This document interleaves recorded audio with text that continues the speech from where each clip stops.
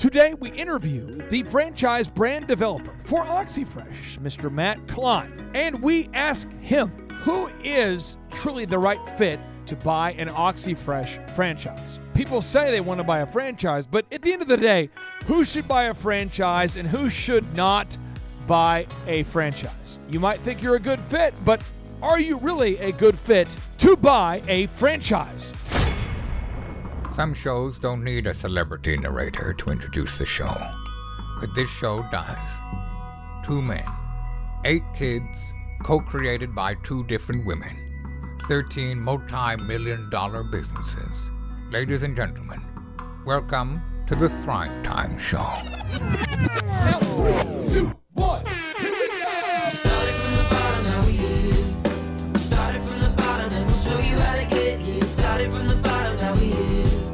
Started from the bottom, now we here. Started from the bottom, now we here. Yes, yes, yes, and yes. Thrive Nation, on today's show, we have a very special guest. So fine, Matt Klein, a man who, it's not an insult. He has not yet started a cult, but he could, using just his good looks. Matt Klein, welcome onto the Thrive Time Show. How are you, sir? I'm doing wonderful. We're getting a nice little snowstorm here in Colorado. Oh, beautiful. Everyone's freaking out, trying to figure out how to get home. Are you looking out the window right now? Do you see snow? Oh, yeah. Yeah, it's been snowing for like 48 hours straight. So. And am I on your cell phone right now? Am I on your cell phone? You are. Will you do me a favor? When we get off, will you email me a picture or text me a picture of what you see? I'll put it on the show notes. People want to see it. It's beautiful. Beautiful. Yeah.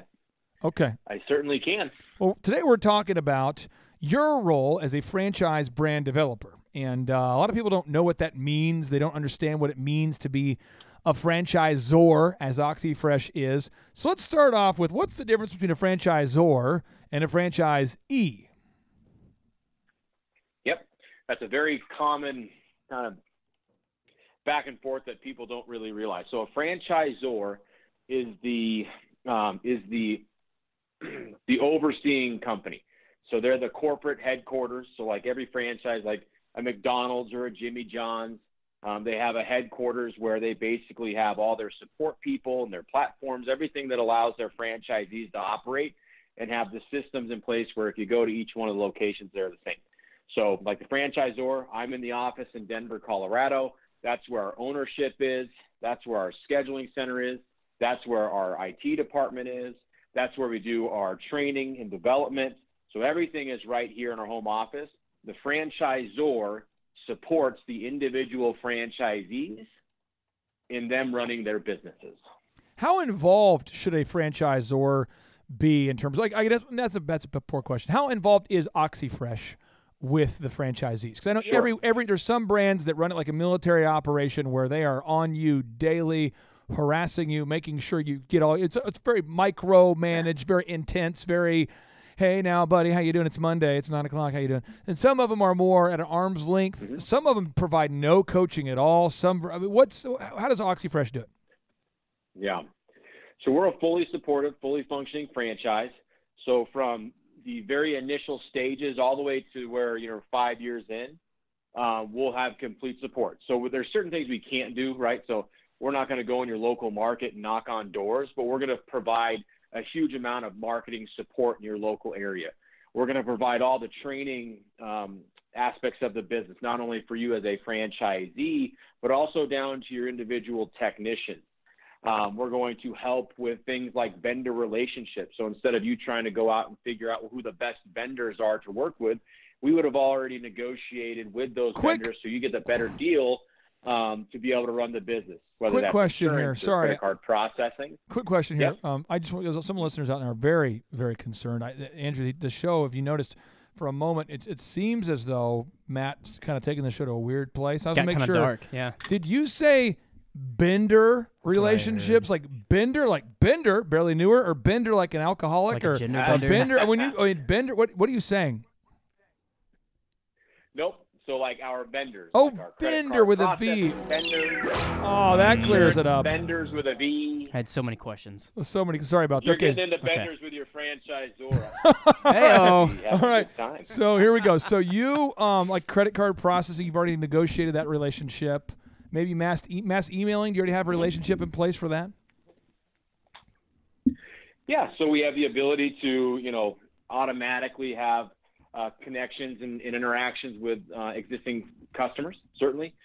We have the ability to reach customers that are not, our customers yet that we will. So, there are, like you mentioned, there are franchise companies out there where you just buy the equipment and then you're on your own. Yeah. There's franchise out there where you can buy the franchise and it's more like a license. So they give you customers, but then they take a huge percentage of each one of those jobs you do. Right. So we're of the thought and of the franchise where we want to give you the support platforms and the resources and the support and the cleaning methods to grow your business to whatever nth degree that you want.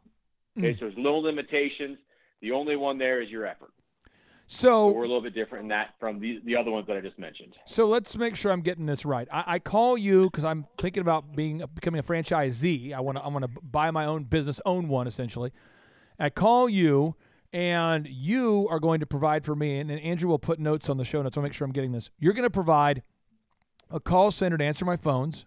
You're going to provide all the vendor relationships. You're going to already know the best company I need to use to buy polo shirts, to buy business cards, to cleaning materials, all that stuff. You've already thought through all that. So what do I have to do? Then if I own, I mean, Josh, isn't that a fair question? I mean, if you bought an OXI Fresh today, wouldn't you want to know what do you have to do? Absolutely. So what would you have to do if you sold Josh? Because John in our office has reached out to you about buying an OXI Fresh now in the Dallas area. And I feel safe in saying that because this show is going to come out here well after he owns one. But I can't say it yet, but he's excited about it. He's ready to go. I think I'm going to partner up with him and do one with him there. But, if John buys one, he secures his territory. What does he have to do? Sure. We got to start from ground level. So we need to get John the training and support and knowledge to be comfortable in what he's doing, being able to speak the language of carpet cleaning. Yeah. Being able to understand how to train his then employees. So the first thing we have to do is develop the individual franchisee with the knowledge and skill set to be able to run the business locally. And then when we get to a point where that is, when we've gone through the not only initial training, but also the ongoing training, like all the way down to being able to book a job, all the way down to being able to actually run the scheduling software. Even though we have the scheduling center booking jobs, we still want the franchisee to be able to basically run that thing as if they were booking jobs. Got it. Right. So we're going to give them all the adequate training, and then they're going to want to use those tools to be able to then develop their business. Right. We're going to develop the online presence. Right. There, John's going to want to get those Google reviews in that local market to grow. He's going to want to basically hire people. He's going to utilize two things. He's going to utilize his knowledge base, and he's going to be able to utilize our online training support, which is OXI Fresh University, to be able to get that employee to a point where they can constantly go into people's home and do jobs, right? If Joe and John are not able to actually do that, then they can send that person to Denver, and we'll train that person for free. So we don't have a one-size-fits-all. We take each individual franchisee, we take what their skills are already, and then we try to fill in the holes or fill in the gaps. Now, Matt, we have three. Right? John might have an excellent source of sales, but maybe not marketing. So we just want to fill the gaps. You're filling the gaps. So what I'm going to do is I'm going to try to fill in the gaps. We've got 3 minutes, 3 hot questions. I'll go first. Josh goes second. Andrew third. Here we go. These are rude questions, tough questions. This is what kind of wacko, what kind of sicko, what kind of psychotic, just weird nut job of an individual should not buy a franchise? Because you're saying so you want to buy a franchise? Okay, let's see if you're a good fit. Who should not call you? Yeah, people that know it all. That's a tough one because the environment's going to be changing all the time. If you've already known everything there is to know about this industry and how to grow, then you should start your own business. Because I can tell you as a franchise with a lot of resources, we're still learning every day and growing and changing on the fly, right? So be willing to change, be willing to know what's going to happen. That's a big one for us. Are you going to bring the British guy with you to the conference in December? I can. You should. Here's the deal. You took my best friend. You guys hired away my best friend, JB, founder of OXI Fresh. He calls me and says, we're thinking about hiring, your best friend. Andy Matherin, who you spend the most time with, the man with 5 kids. You have Andy. 5 kids. I mean, I'm not going to live long enough to find another guy who's the same age as me with 5 kids. That's Who's also British. Yeah, he's British. I mean, beautiful guy, just eye candy, great guy. You take him Handsome. away, you pay him well. He doesn't want to leave. It's a fun office environment. A lot of former Division I athletes up there working together. The whole thing is jackassery. I'm tired of it. So, can you bring him back? Can you bring him down here for the conference in December? Will you bring him, please? Yeah, I could bring Andy. I mean, we can have like a whole – if you talk about starting a cult, you can have Jonathan. He's got 5 kids. You have 5 kids. Andy's got 5 kids. Yeah. And then we have Mike in our development office has 5 kids. I think that might be the number. Bring it down. Bring the fabulous 5x5. We'll have a big tribe. Josh, what's your rude question for Matt Klein?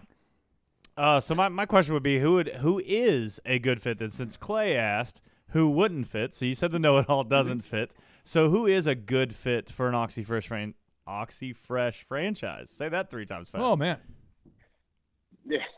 Well, I say OxyFresh franchise all the day, so I can do that. Nice, Matt I can do Klein. that all day. Nice. But yeah, you want to look at someone that's basically the opposite, someone that is open to learning, right? Because we are not going to be the same company in 2 years that we are today. We're going to continue to evolve and develop new strategies, and you got to be, as a franchisee, willing to get on that train with us so we can take advantage of those things and not use it as a roadblock. Yeah.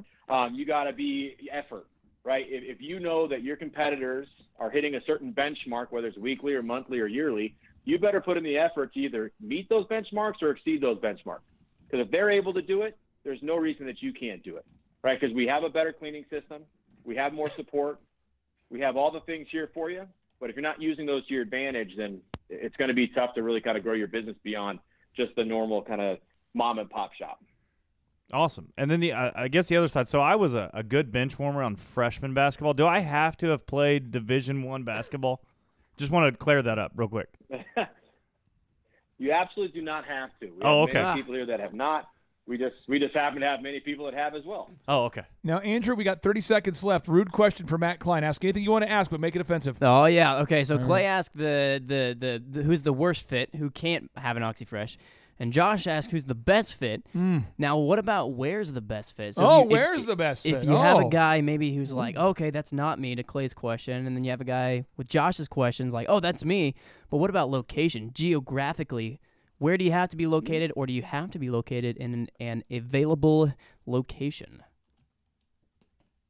You do not. That's a good question. You do not have to be located in a territory that is open. We have, like myself, I live in downtown Denver. My territories are Boulder and Fort Collins. So we have the resources to run them kind of off-site.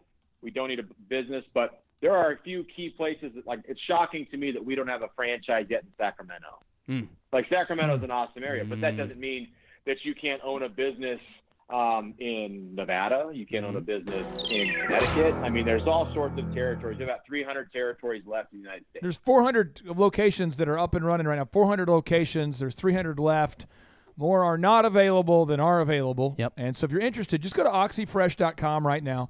Fill out the form. Go up there. Give them a call.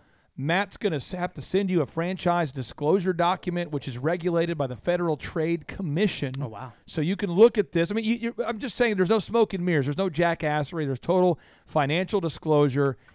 After they do a call with you, if it seems like it's a good fit for both parties, they're going to discover.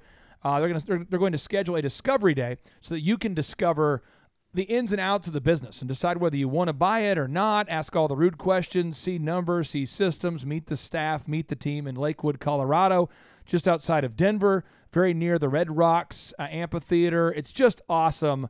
And if you're out there, I'm just telling you, if you're out there thinking about buying a franchise and you're willing to submit yourself to implementing systems in exchange for freeing yourself of financial limitations, OxyFresh may just be a great fit for you. And Matt Klein, how much are the franchises today? How much does it cost?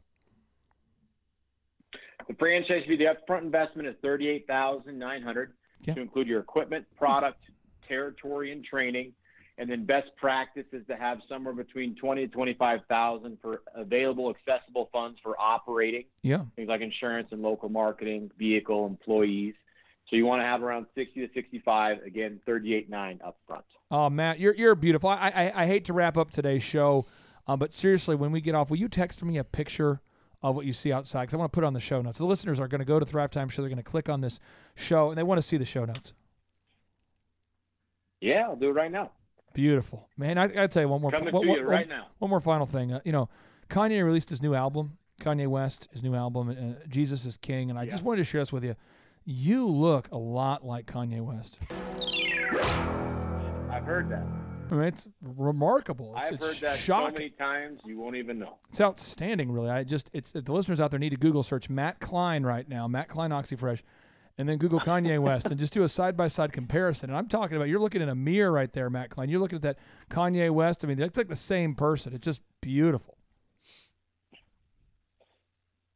There's a lot of similarities there, and you'll see that. All right, you take care, my friend. Have a great day. All right, guys. Have See ya. awesome time. Bye. Thanks.